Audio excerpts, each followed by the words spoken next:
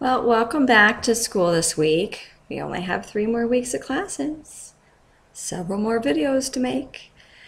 Today I'm mourning the loss of my Red Wings. Poor Red Wings. We lost in the playoffs for the first time in 20 years. So very sad. So I don't know who I'm going to root for now. The Bruins beat them. Always a Red Wings fan though. Still very sad. One of the original 6 teams in hockey.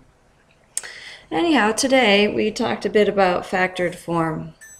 If you remember, we have us. Why is that funny?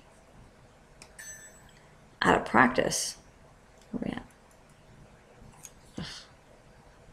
All right, I think I got it worked out. Let's see. Today is 4/28/2014.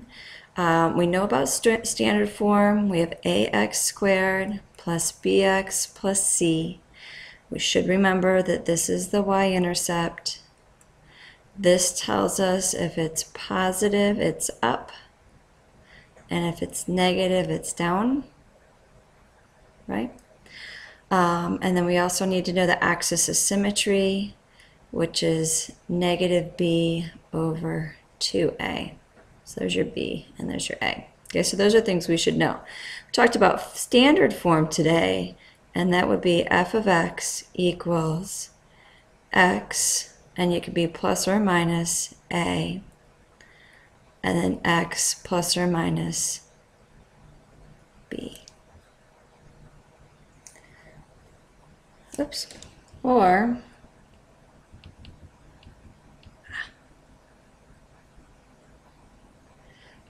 another way of writing the factored form is, actually I think I like this way better. We can do f of x, and then we have a, and we have a, and then we have x minus r1 and x minus r2, and r stands for roots, and then hopefully you remember that the roots, it's kind of backwards or sideways, but the roots are where it crosses the x-axis, so these are the x-intercepts. So you can see when it's in factored form, it's really easy to find those roots, okay? So we're going to work on some factoring, all right? So when we factor, as we did with this, the first thing we look at is we look for the GCF. The GCF, as you should know, is the greatest common factor. And basically what that means is we're looking for the biggest number that will divide into both of these. So hopefully we know that 6 is a factor of 6 and 24. So all they did here was they took 6x minus 24, and they said the GCF of both of these is 6. So I'm going to divide both of these by 6. So because 6 was my divider, I put that on the outside. Then we say 6 divided by 6 is 1, or just x. We bring our minus in here, and we say 24 divided by 6 is 4. Okay? And then here you should be able to see that one of the roots of this equation would be 4 if this was a squared, but it's not. We're just going to work on some factoring here. Okay? And that's basically what they did here, is they just pulled out 6 times x and 6 times 4, which would give you 24, but I think this way is a little bit less confusing. So let's look over here.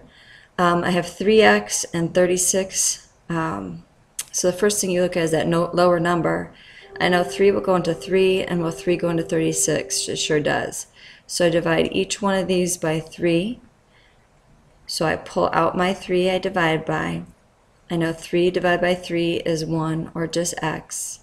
I have my plus, and then I have 36 divided by 3, which is 12. So my answer is 3 times x plus 12. And then if you wanted to see if you're right, you could distribute the 3 right back.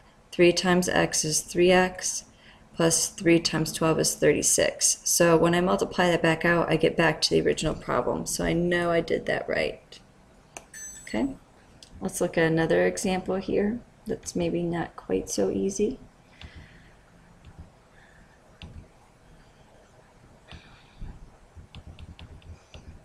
Okay, here, let's skip down to number 4.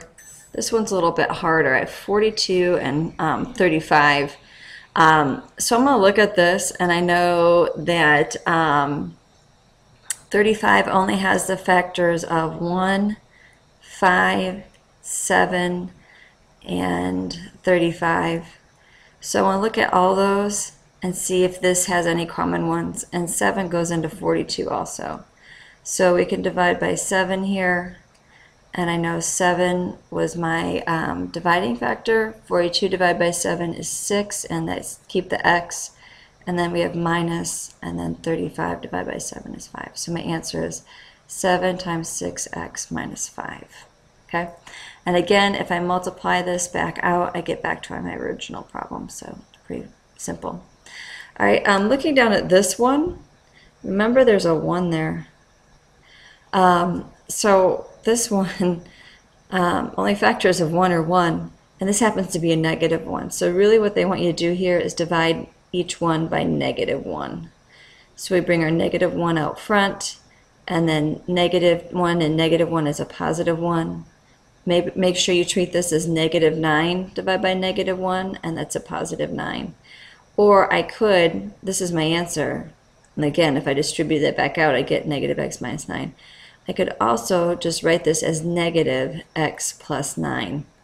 I don't really need the 1 there, but either one of these is acceptable.